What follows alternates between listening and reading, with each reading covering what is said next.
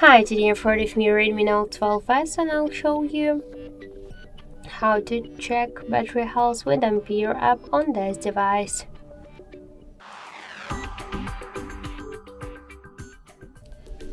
So open first the Play Store application and in the search bar enter the Ampere.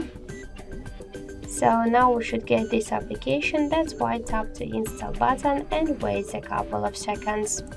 Then tap to open the app, click to yes I agree, tap to close, to OK in the left down corner, and now we can see information about battery health, and in my case that's 20, that's the good, and so we could see that our battery is in a good condition. So that's it, thank you for watching, and if you find this video helpful, leave thumbs up and subscribe our channel.